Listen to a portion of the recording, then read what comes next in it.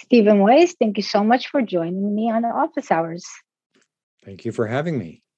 So I'm so excited to have you here. You've been fighting for animal rights for some 30 years now. Your organization, the Nonhuman Rights Project, has a landmark case that's before the New York Court of Appeals. That's the highest court in the state. And the case involves an elephant named Happy, who is currently at the Bronx Zoo. So we're going to talk about all that. But before we get to it, I want to set the scene here. Tell us, what is the current state of animal rights? Well, that can be a very short answer. The present state is that non-human animals don't have any legal rights in the United States.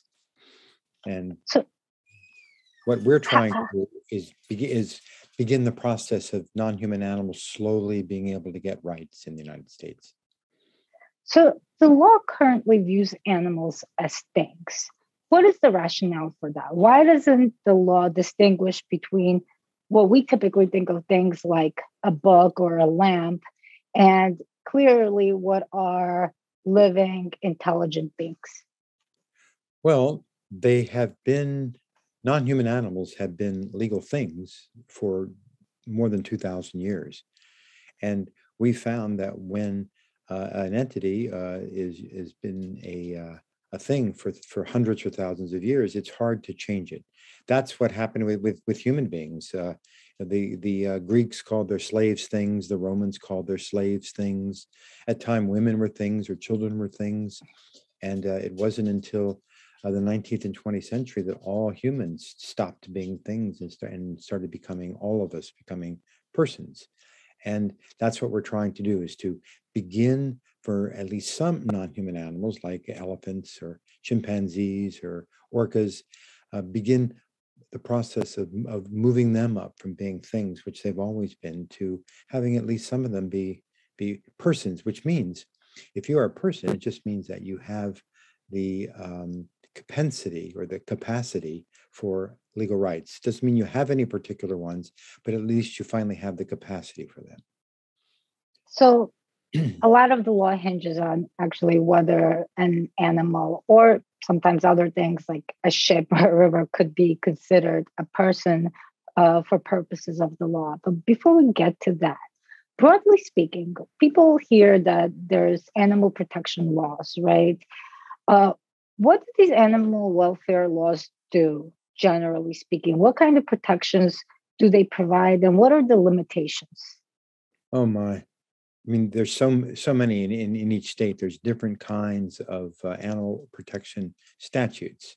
And it's because different people, different legislatures in different states have passed statutes. They all began with anti-cruelty statutes in the 19th century and moved into the 20th century. And now each state makes its own determination as to how they would like to have a non-human animal treated, in their state, in what animal welfare or animal protection laws should apply to them. But they don't change the serious fact that non-human animals are all seen as things and not persons. And now they're things who have certain kinds of protections. And some of them will say you can't be cruel to them. Some of them are criminal. Most of them are not. And then if something happens to you, then someone can go to the attorney general of your state or the police and make a complaint. And the police or the attorney general can decide whether he or she wishes to do it. If they don't, then nothing happens. There are many times when I tried to go to the police or someone like that and say this non-human animal is being treated so that her criminal that a criminal action is being used that's causing her an enormous amount of pain, and I haven't been able to get them to do anything. So you had mentioned earlier that in the fight to win certain rights for animals, we're going to start with certain kinds of animals. And right now, your organization, the Nonhuman Rights Project, represents apes, elephants, dolphins, and whales who are living in captivity in the US. So why these animals in particular? Well, they have all been the object of a great amount of scientific study, because what underlies the work we do is scientific study, scientific tests. Scientists themselves whenever we file a lawsuit, there'll be a number, usually 5, 6, 7, even 8 world's experts in the science of our non-human animal client. And there's not a whole lot of animals, non-human animals, who have been very carefully studied for as many years, for example, as a chimpanzee has.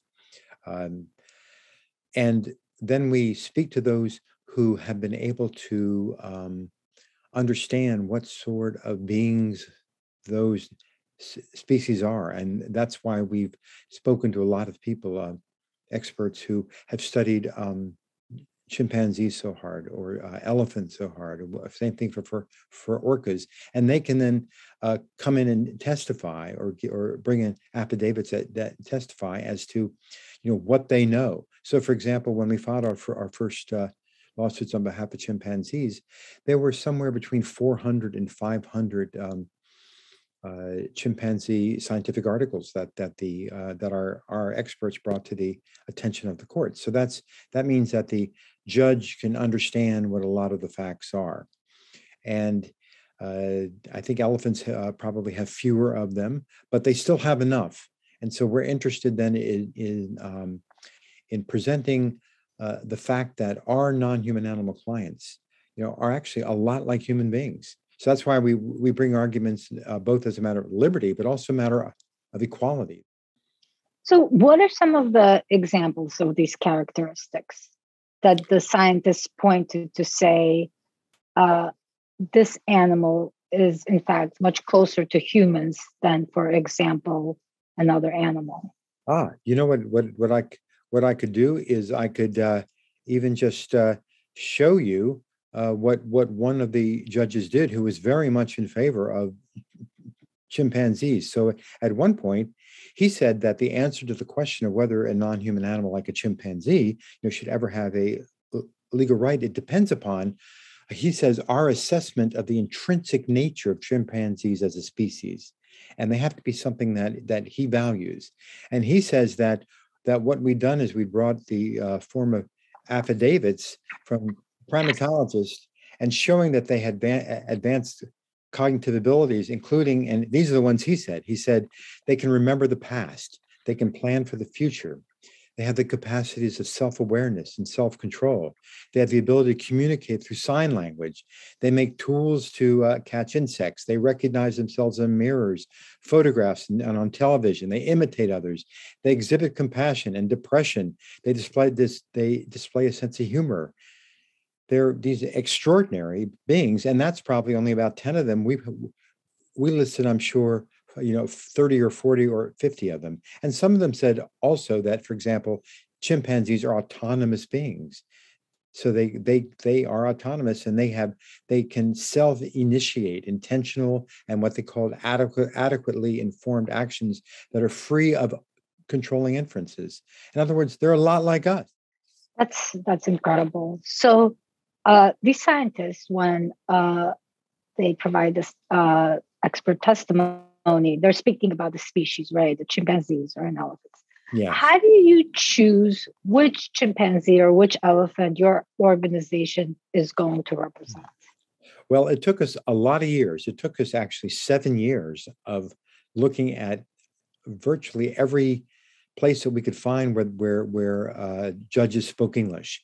So when you pick the UK, for example, you just have the UK. But when you pick the United States, it means you have 50 states in Washington, D.C., and Puerto Rico and the Virgin Islands. It took us a lot of years to go through all 53, 54 different places within the United States and then try to understand how were those non-human animals, how were they treated in each of the 53 places, including also India and Australia and Pakistan and UK. It took a long, long time. And then, of course, if we care about chimpanzees or we care about elephants, then we have to find states in which they have them, because I'm not exactly sure how many states all do have chimpanzees or elephants, and the ones who do, how are they being kept? For example, you might have the Tennessee Elephant Sanctuary, which will keep maybe 10 elephants, but in like 2,600 incredibly beautiful acres. Same with Paws out in California, and newer one by Carol Buckley in Georgia. And that's way different than say, we're going to send you to a place like, for example, the Bronx Zoo we're suing, where you end up having one elephant have to live in a half an acre to an acre, for more than 40 years. That's kind of hell on earth for an elephant. And they put her through that, every day of her life. So let's talk about this elephant. Her name is Happy. Yes. She's 50 years old, I believe. Yes, she's 50.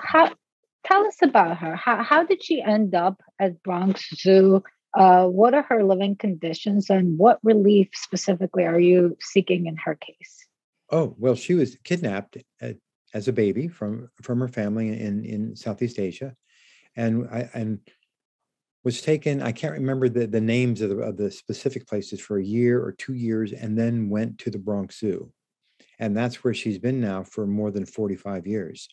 It's a hellish place for an elephant. I've been to Kenya. I've studied elephants. There are all kinds of experts that we have. We understand elephants, and the folks at the zoo don't understand elephants.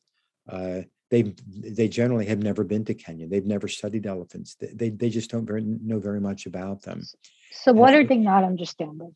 Well, they don't understand what an elephant is. So when you're like Happy, what you do is you're in usually a half acre, sometimes a whole acre of land. They spend their life. Remember how big elephants are. They'll spend a whole life in an acre of land that's nothing like it would be if you're in Africa, for example, or Asia. Those just aren't the same sort of worlds.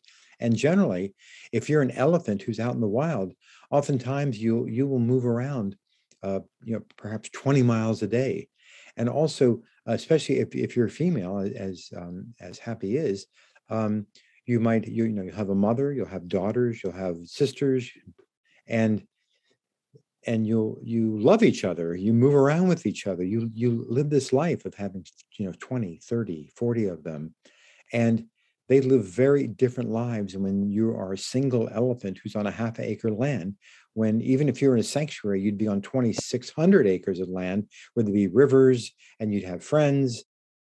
What is the scientific consensus about elephants and their cognitive abilities? Well, they're extraordinarily cognitively complex beings who have this incredibly complex social relationship, their individual relationship. They're very intelligent. They can communicate with each other, and they do sometimes when they're miles away. That was something that it took some of the elephant experts a long time, because they could see that sometimes elephants would be communicating with, and when they'd be 3 or 5 or 10 miles away. And I talked to one of the famous ones yet, and he finally decided that maybe they were just reading each other's minds. He had no way of knowing. How could they know what each one's doing 10 miles away from each other? And what they eventually found out is that they operate on such a very low voice that's beyond the ability of a human to hear them. One thing that's struck me always about elephants is their ability to grieve. Yes. It's really shows you how close they are to human beings. Well, it's something that we can understand, but also think about what kind of mind they must have to be able to grieve. That means they can love someone, or something matters to them. They can wish the world was not different now. For example, if you're talking to your 3-year-old children, they're not grieving too much.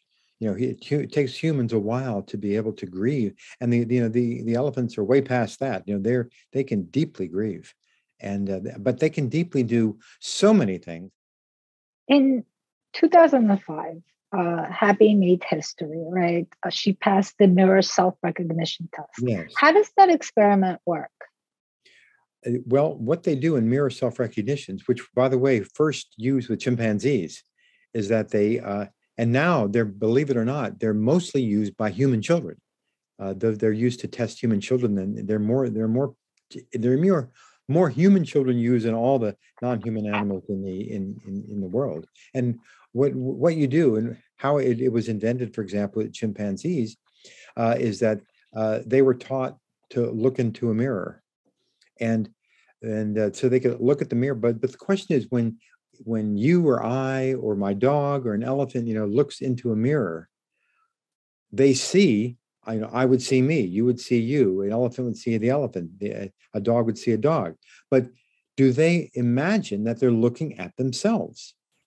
And so what happened, what they did with chimpanzees is that they put them under anesthesia, and then they would put red dots, like a red dot on their face or a red dot on their head. And then when they woke up, they would show them their mirror. And the question was, would they think that they were looking at another chimpanzee with red dots, or were they looking at themselves? And so they would use their hands and they would touch the red dots on there, but they would also understand when they were touching themselves, they were watching that happen. So they knew that that was the dots that was on themselves. So far, it's not easy because you have to figure out how that works. But it's worked now with elephants. It's worked now with chimpanzees. I believe that I just read last week that it was beginning to work with crows. I have several books here about crows. 10, 15 years ago, I started reading about them. And I just couldn't believe it, how extraordinary cognitively complex, crows are. So interesting. So let's talk about this case. The great historian Jill Lepore, writing in the Atlantic magazine, called it, quote, the most important animal rights case of the 21st century. Do you agree with that assessment? I do. I didn't tell her that. That was hers, and I had never thought of that before. And I thought, well, yes, I think it is. Let me tell you what we do. Right behind me, if you can see any of the books behind me, there's 150 books of the story of human slavery and litigation involving it, and how it began and how it ended, and beginning with the Greeks and the Romans, and then in the Renaissance times, Middle Ages time, and then going through the horrible thing that was going on in England and France and throughout the United States. So what we saw with slavery, for example, it was very, very difficult for slaves to stop being slaves, and it was especially in the United States, but in other places too. There was one, by the way, that was relatively easy. In fact, I wrote a book about it, and it was about a case by James Somerset, who was a slave who then escaped. And there was actually in 1771, 1772 in England, there was actually the first fight as to whether or not a Black man could be a slave in England. The answer was, for the very first time, after 7 months of a litigation, which was extraordinary because usually they lasted only an hour. And on June 22nd, 1772, Lord Mansfield said that they weren't slaves. He wasn't a slave anymore. And having them understand who the slaves are is so important. And that's why it's so important for us. We spend so much time trying to get judges to understand who they are. And so then that's that issue. Then there's the other issue, which is that most people have never thought about that. We're just kind of biased against it, just like we were biased against slaves, we were biased against women, and now they all have rights, and now people are still biased at non-human animals. And so you have to figure out, what are you going to do when you go in front of judges who have never thought of this problem? Most of them, like I guess we began in 2013, we're now in the 8th year. May I say that the first years we went in, well, I'd say some of the judges were nice. Some of them obviously could not stand us or thought we were just wasting everybody's time. And we understood that was going to happen. What I'd read about slavery told me that's how it's going to happen. And so we figured the first thing we're going to have to do is just go into court and begin to educate judges who've never heard about it. And then what we do is that we'd hope we'd be able to run into judges, and we began to do that after 3 or 4 years. We began to run to judges who showed that they were sympathetic to us. And one of the things that occurred is that we'd go in and try to get hearings on habeas corpus for, say, a chimpanzee. And the judges, most of the time, would not even hear us. We'd have 0 minutes, sometimes 15 minutes, occasionally half an hour. But in Happy's case, for the first time, we were in front of a judge who allowed us to argue for 13 hours over 3 days. And that totally persuaded her. The other side was there, the Bronx Zoo, but they had no experts, not even the experts who they hire as part of the Wildlife Conservation Society, which owns the Bronx Zoo. They didn't bring any of their experts in. They didn't hire them. You know why? Because the best experts in the world were hired by us to come in to say that they shouldn't have Happy and she should have a right to be let go.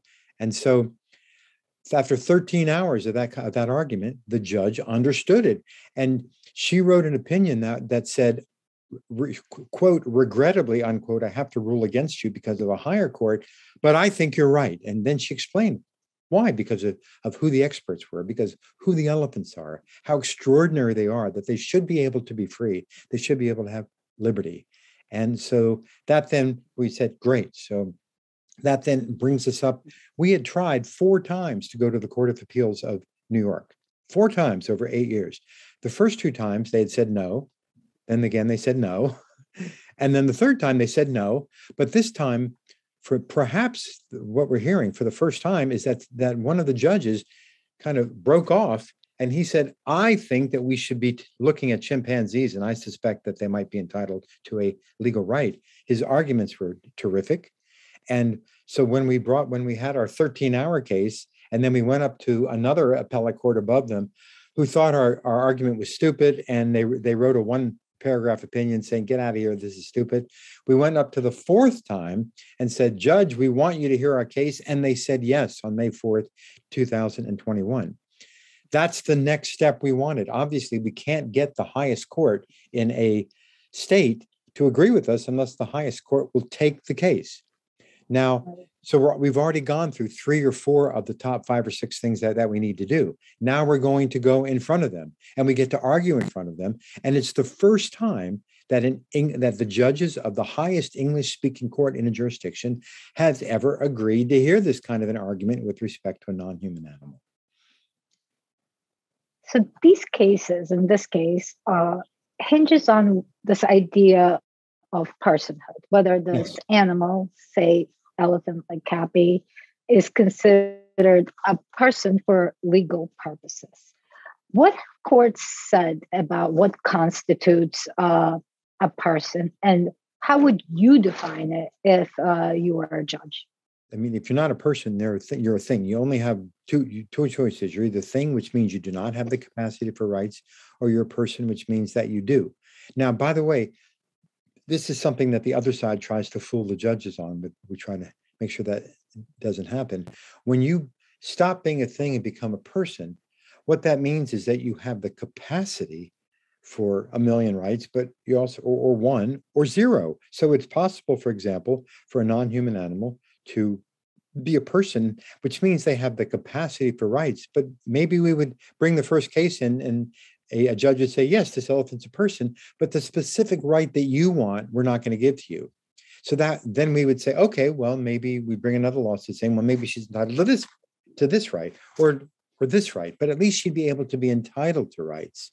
And that's really important for us to be able to listen to them or listen to the courts and then try to make the arguments that they will accept that are important enough to change anything to a person who should at least have some right that will protect, their most fundamental things that they're made out of, in the world.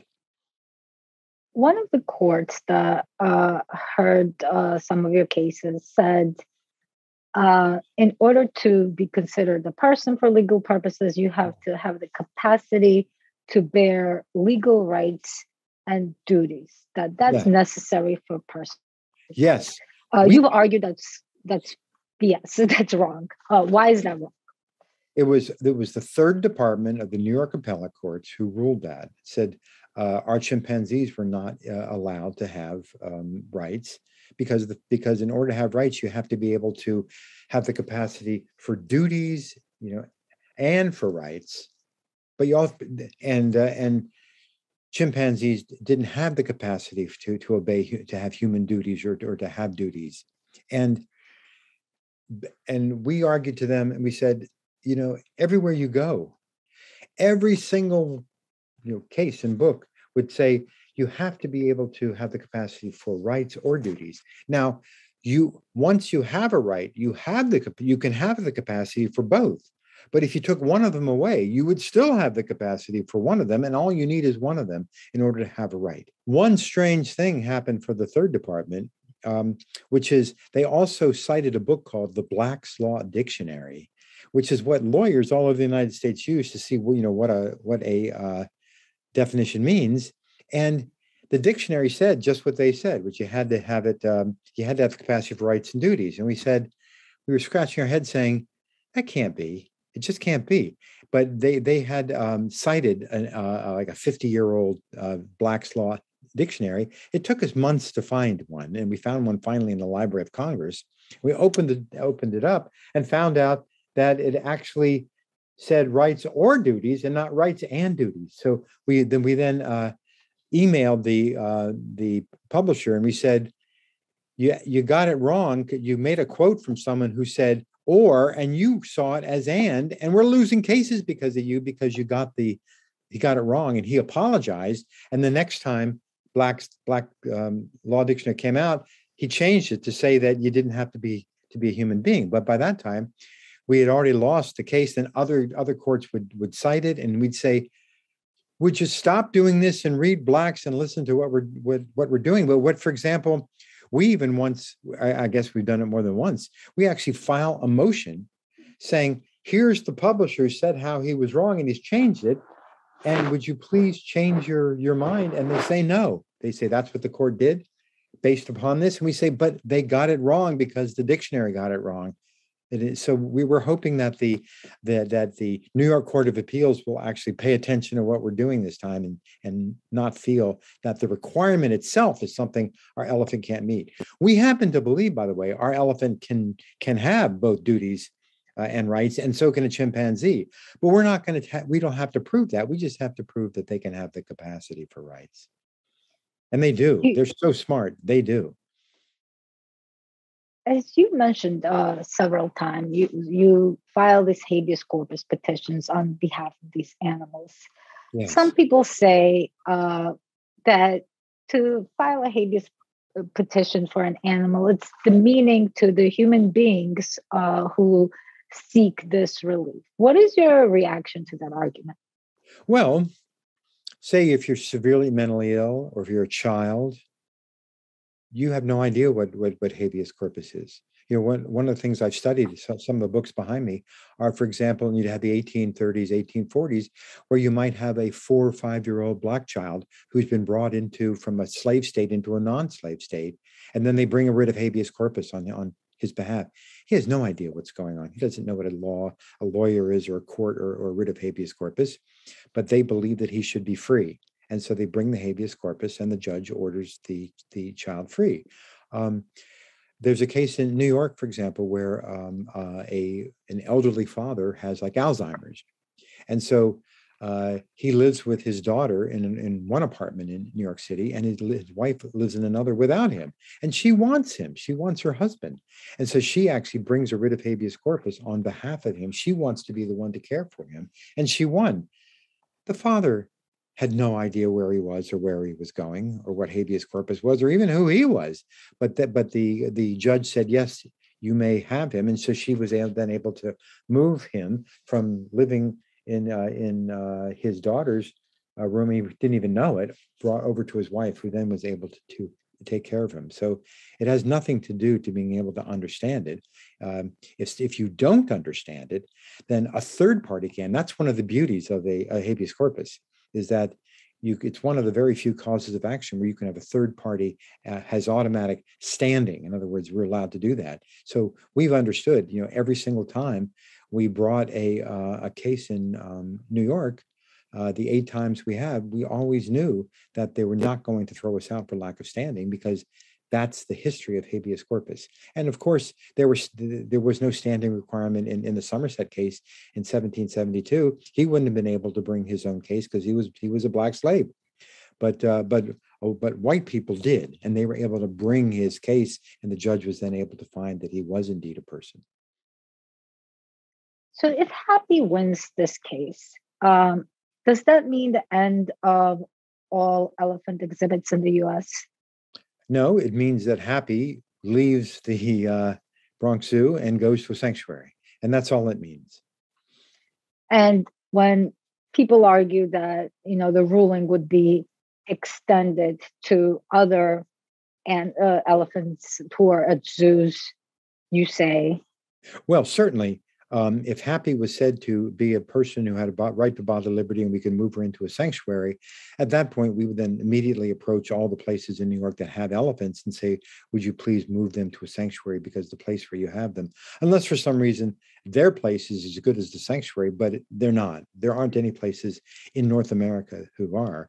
And so we would do that. And if they did not agree, then we would bring a habeas corpus lawsuit against them. Of course, once we step out to any other of the 49 states, their law is not New York's law, and we'd have to start all over again. People who sort of see the extension of Happy's freedom across the board to all the elephants kept at zoos say that if people can't see animals at zoos and interact with them, they'll be more likely to be less empathetic and less likely to become conservationists. And they worry that it will sort of create a distance between humans and elephants and will care less about elephants. What do you make of this argument? Well, it's kind of insane.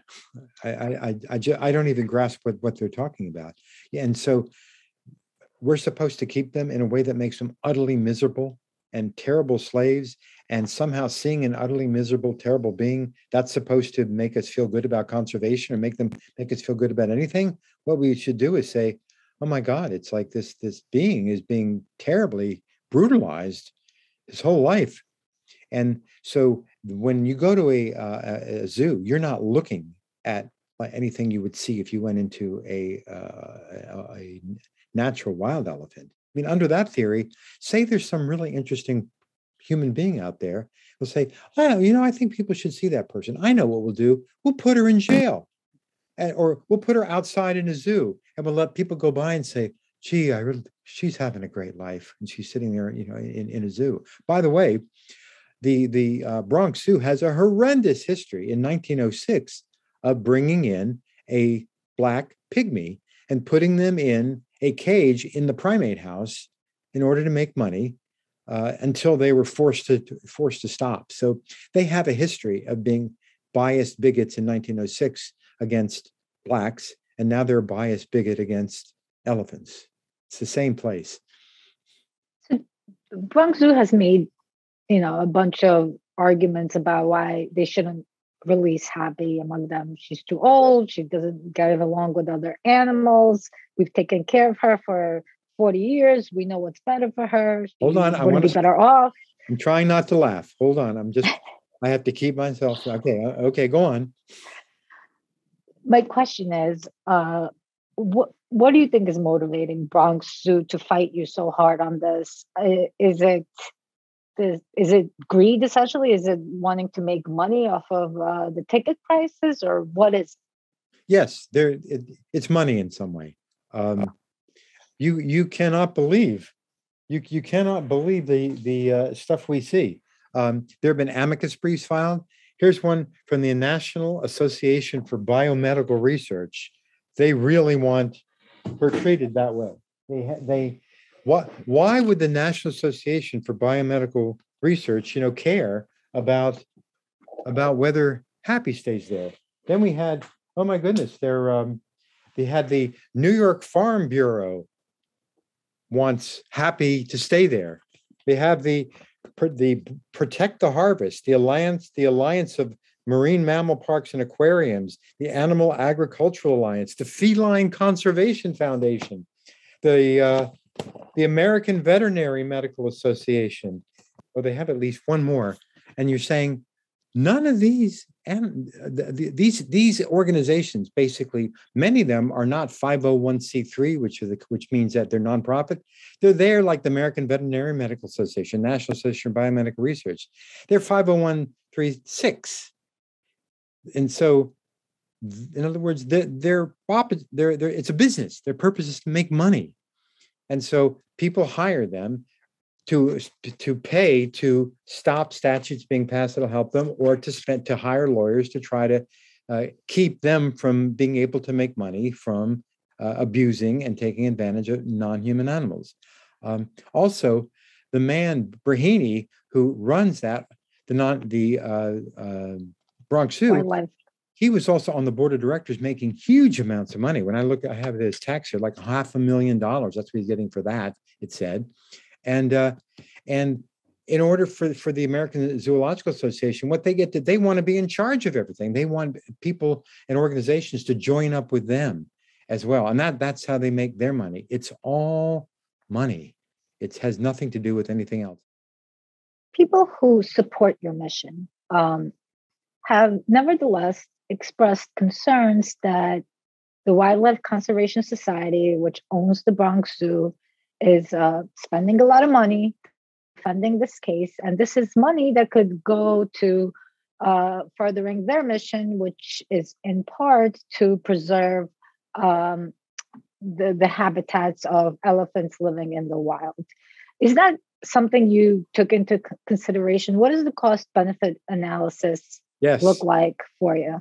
Yes, if you have their tax form like I do, you'll find that they're worth $1.1 billion. $1.1 billion.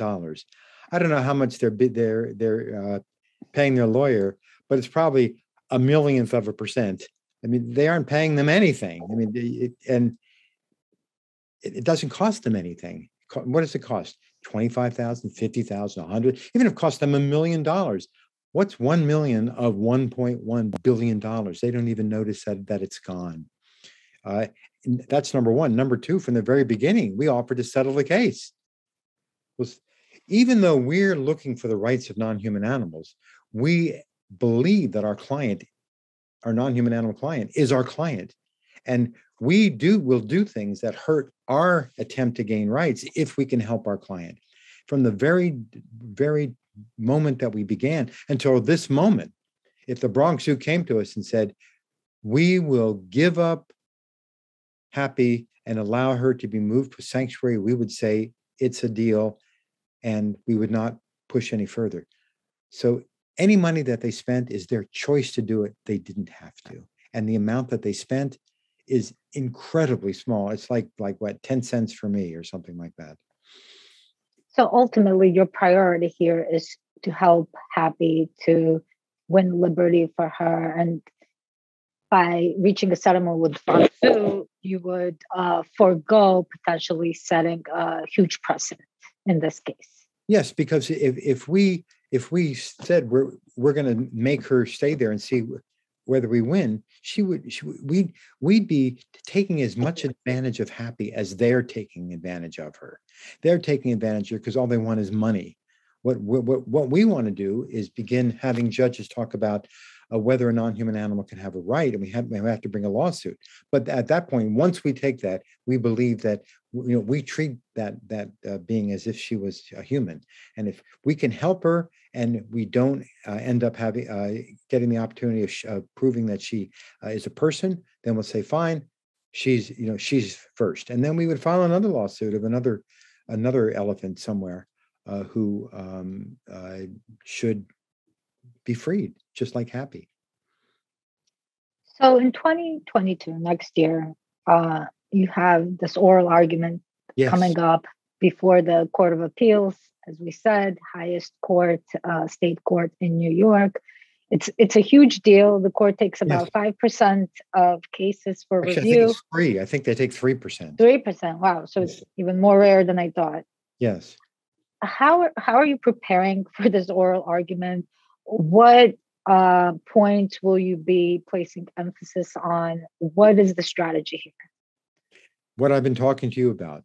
What the cases that support what I'm saying. Every time that there's a case that I'm saying, that there's something I'm saying, there are a line of cases that we say, this is what the law is. We're saying what the law is now. We're not asking to change it. We're saying what the law is now. We will then make arguments as long as we can on any of the issues. There's probably 100 issues. In the half an hour I have to argue, there's probably going to be about 6 of them brought up. So I have to learn all 100 of them and be ready to go on any of them. And maybe one will come up that I wasn't expecting to. But that's all right. It's been 36 years since I've been getting ready for this case. And so I have hundreds or actually thousands of books on it. I've taught at 9 law schools, at Harvard, at Stanford, in Tel Aviv, and Barcelona, all over the United States. I teach. I've written 4 books, 22 law review articles. We've been working so hard for more than 20 years on the Nonhuman Rights Project. So the Bronx Zoo better watch out, because you've been preparing for this oral argument most of your life. Well, I have, and they have probably done it for a year or 2 years, and plus they don't spend all their time. That's all I do is that, and that's all of the people in the Nonhuman Rights Project do, is they work to begin the process of gaining legal rights for non-human animals. And we file our lawsuits here, but we also, I don't know if I said, we're also filing in fact today we're filing an amicus brief in Ecuador, and and we've been working in Argentina and other states, because it's so many of the arguments, the other countries all have different kinds of law, but we watch what happens. Some judges have said that this is an issue that's best suited for the legislative process. What do you say to that? Why pursue the common law approach versus lobbying the state legislatures and Congress to create rights for animals? Well, New York is a habeas corpus common law cause of action. So this follows like what Lord Mansfield in the Somerset case did in 1772. 3 years later, the New York court Constitution actually brought that case into its law. So its law is common law, and that's what it is. And the person who works on the common law are courts. And in fact, it's so extraordinary that the Constitution in New York will not allow a legislature to diminish anything that a court says you're entitled to for habeas corpus. So this is a habeas corpus is solely a mandatory cause of action that anyone can bring on behalf of someone who is being imprisoned against their will. So if the legislature wants to do really nicer things than a court does, they're allowed to do that, but they're not allowed to do not nicer things. And I don't think most of the judges we went before really even understood that. By the way, if I can say one thing, the judge who at the Court of Appeals who voted in our favor, the very last line of his case it said, while it may be arguable, it may be arguable, in other words, it's not, but it may be arguable that a chimpanzee is not a person. There's no doubt that is not merely a thing. Well, the way it goes, you're either a person or a thing. And if he says you're not merely a thing, then you as a person. As we wrap here, I want to come back to you personally. How did you get into this work? Why did you decide to make it your life's mission? Well, I was just a young lawyer at that time. I know I'm probably looking like I'm 35, but I'm actually a little older than that now. And so I was just practicing law, my own for 5 years. And a woman handed me this book called Animal Liberation by a philosopher named Peter Singer. I read it, and I was absolutely amazed by it, and saw that how horrible we were abusing non-human animals. And then as a lawyer, young lawyers reading it, it didn't appear that they had any kind of lawyers on their side, that there were no laws that were protecting them. I decided that I was going to do that. And I started doing it at a very low level. Then I became president of an organization now called the Animal Legal Defense Fund. And then from 1985 to 1995, then what I wanted to do was I really realized that the only way you truly get protected if you're a non-human animal is the only way you truly get protected if you're a human being, which is that they needed to have rights. I began reading about that and thinking. In 1985, I thought it's going to take me 30 years of work to get to the point where we have any chance of being able to win.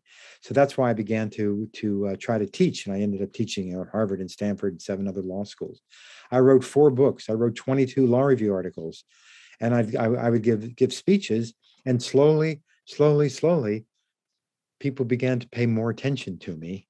And then in 1995, I began the Nonhuman Rights Project, and then began bringing other people in. And then even then, though, it still took us, in 1995, it took us 28 years of work before we were able to file the first lawsuits for rights. And that was in New York in 2013 on behalf of 4 chimpanzees. If I'd tried to do this 10 years ago or earlier, no one would have cared.